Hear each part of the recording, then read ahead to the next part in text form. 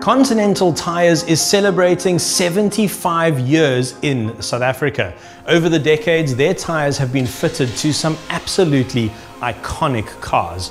In this special Sentimental series brought to you by Continental, we're going to be featuring some of those vehicles. And let's start with this, a beautiful example of an ultra-rare BMW 2002 Tii.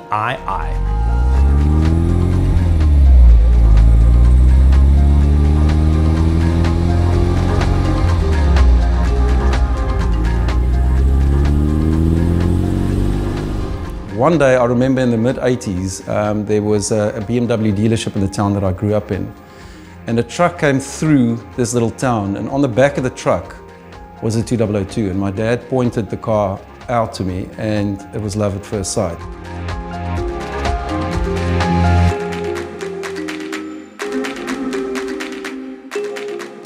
I'm Jaques Wessels, and I drive a 1973 BMW 2002 Tii.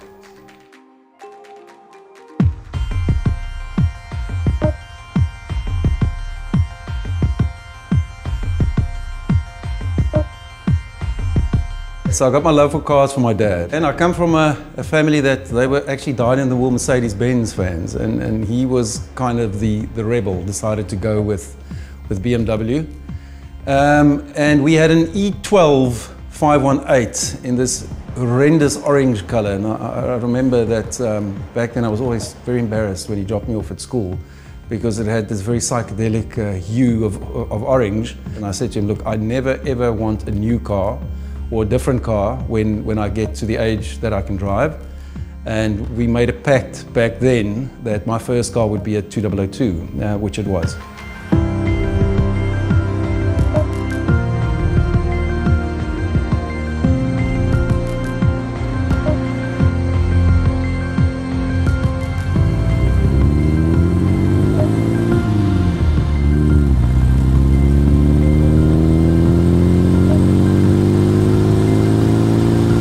It's a very darty car because wherever you place it, it goes. You can feel the lightness. I mean, there's no substitute for a light car. It's not the most powerful of engines. I mean, you know, 1973, 130 brake horsepower is a lot, but still, you know, because the car's so light, it can keep up with modern traffic. But the part that you can't compare is the fun factor. I mean, it's just it's in a different league as far as that's concerned.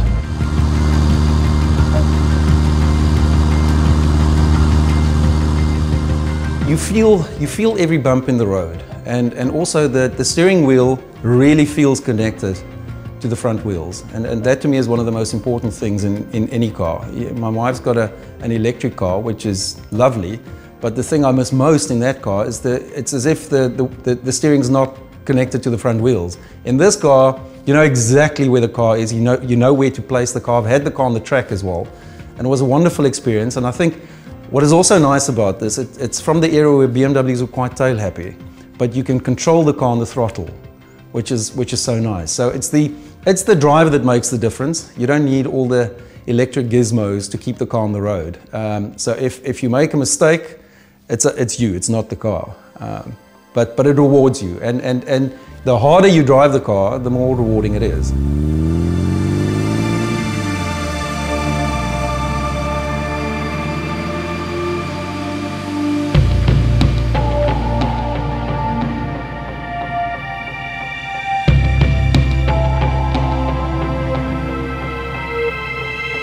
The car was restored in 1995 by the previous owners, and it's done by a company in the UK called Jaques. They're very, very well known for restorations of the 2002s and then the 3-litre, the E9 in BMW speak.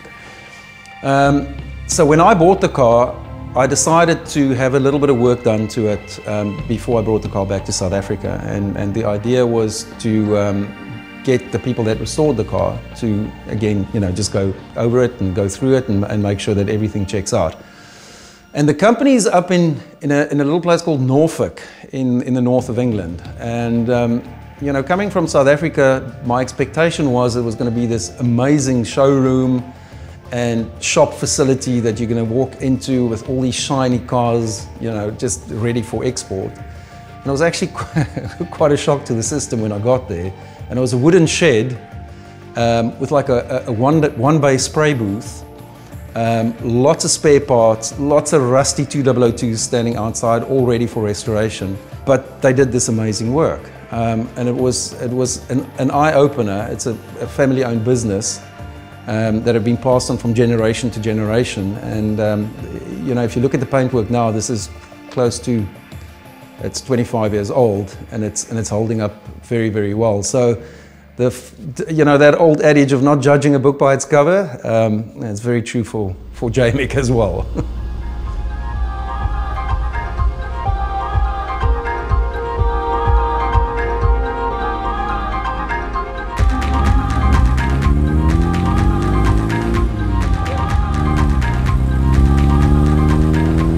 Just feel as if the car is an extension of you. I think that's the bit that I enjoy the most. So the suspension is all upgraded. So it's got Eibach and Konies. If you drive them in standard format, I mean, they sit much higher. And they're very comfortable. I mean, you won't believe how comfortable a standard 2002 is, but they can be quite wallowy. And when when you try and catch the rear, it's a job and a half.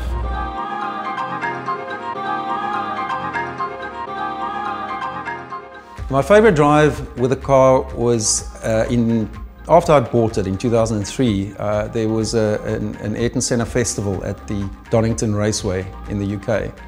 And being a dyed-in-the-wool Ayrton Senna fan myself, I couldn't think of a better way of giving the car a proper shakedown and a baptism and taking it to the raceway and paying homage to the great racing driver with a great motor car.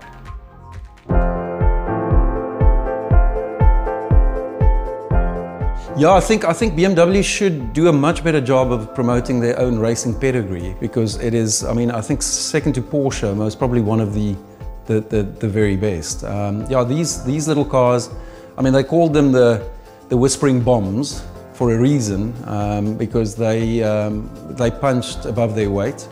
So the 2002 won the European Touring Car Championship in '69. And also rallies. I think in Germany they won the rally championship 3 years in a row. So they were very versatile, on-road, off-road, and a lot of privateers raced 2002s up until the mid-80s in actual fact, because you could put some really fire-breathing motors in here. I think the one thing we need to consider is that the motor that we have in here, the base was used for the 1983 Brabham BMW Formula One car. Well in the lead, and Alain Prost in third place. Now, if they finish where they do, that would mean that Nelson Piquet would be championed by only 1 point. And that was a 1500cc, same block as this, 1500cc, 4-cylinder, turbocharged, and it's still the most powerful Formula One engine ever. So in qualifying trim, it put out 1,500 brake horsepower. So you can do a lot to these engines, and they are very reliable. So from a motorsport point of view, it's an incredible base to work from.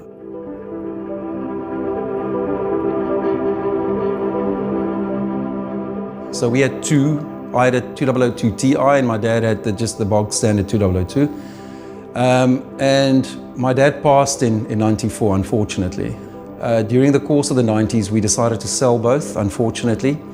But I made myself a promise that I would find another one and that I would buy it. And my dream was always to get the TII because it was a mechanical fuel injected car.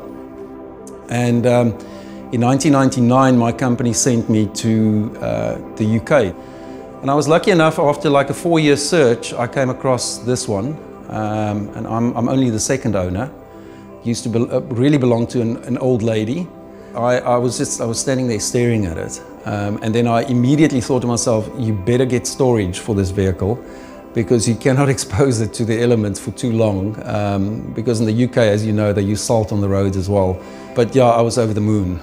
And the next morning was even better, because it's kind of a dream at the time. But when you wake up the next day and you peek out your window and you see it standing there, man, it's a great feeling.